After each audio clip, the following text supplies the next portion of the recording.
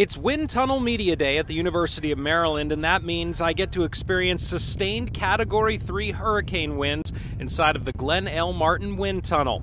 The tunnel's director says it's important for the public to know just how strong these winds can be. As an educational exercise to try to have our citizens experience a little bit about what it's like to be in high winds, and perhaps impress upon them how important it is to be careful. What a lot of people might not know is that scientists and meteorologists use the tunnel to help predict what kind of damage could be done and how to keep people safer. By using something like the wind tunnel here, we get to isolate that hazard, that wind speed hazard. You can actually feel the full effect of the force and kind of get an idea of what kind of damage it could cause. So now it was my turn to experience it. Even though this is my third time now, you really forget just how strong those winds can be.